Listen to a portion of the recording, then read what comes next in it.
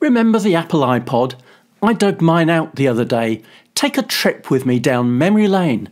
This one is an iPod Classic, although there were Minis, Nanos, Shuffles, Touches, and this Classic is from 2008.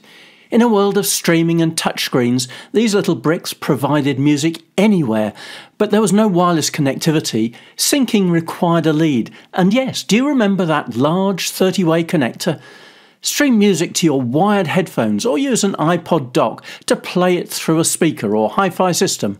The sound quality, the physical connection, nothing beats the simplicity and joy of this classic.